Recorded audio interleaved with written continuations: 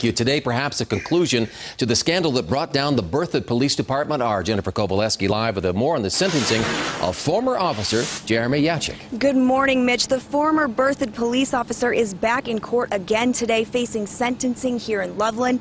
Both sides are expected to present testimony before the judge here makes his decision.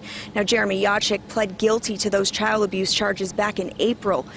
Yachik was arrested this last fall after his ex-girlfriend released video of him beating and kicking his own daughter for eating carrots, according to court documents. The Berthoud police chief allegedly knew about the abuse but didn't do anything. He resigned soon after Yachik was charged. Now, in just a few hours, a judge here will make a decision on his sentencing. Prosecutors have said that they're not making any recommendations about his jail time. The defense has said it is seeking probation.